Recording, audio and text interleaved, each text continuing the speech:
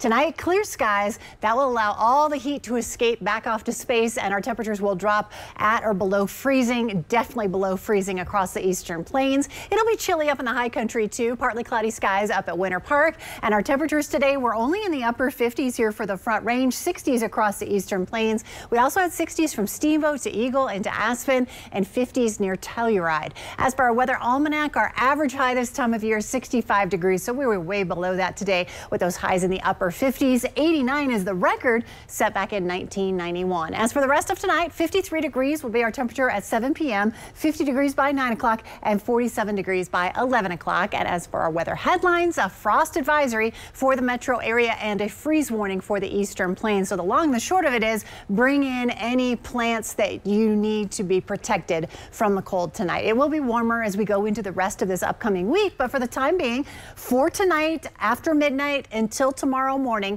we have a frost advisory from Boulder into Denver and Centennial, and then across the eastern plains here a freeze warning in effect through tomorrow morning as well. And that means those temperatures will be as low as 22 degrees tonight. So it's an extensive freeze warning stretching all the way down into southeastern Colorado. We also have a frost advisory near Pueblo as well, and a few scattered showers from Telluride to Durango. A few lightning strikes there as well with the rain moving on through.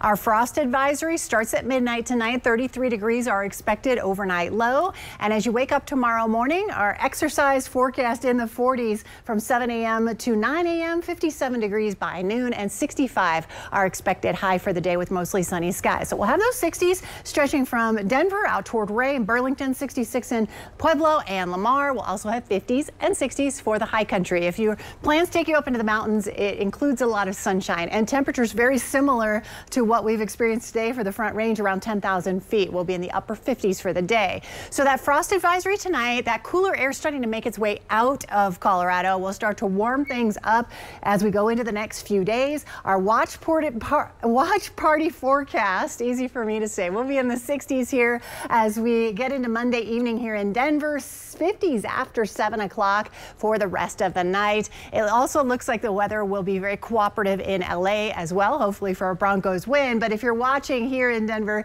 our temperature for the day will be 65 degrees and 68 on Tuesday with sunny, warmer conditions on the way. It's really going to start to warm up here in the next few afternoons, and we're actually going to be close to average for the day, which is 65 degrees. Now, as we get into the middle of the week, things are really starting to warm up. 73 degrees on Wednesday. Our dog walking forecast 63 at 9 a.m. and 73 by 4 p.m. and 75 degrees on Thursday. We'll actually have warmer conditions here, warmer than they should be, from Denver all the way across the eastern United States over the next 10 days. And we'll stay in the upper 70s here Friday, 70s on Saturday, and 60s on Sunday.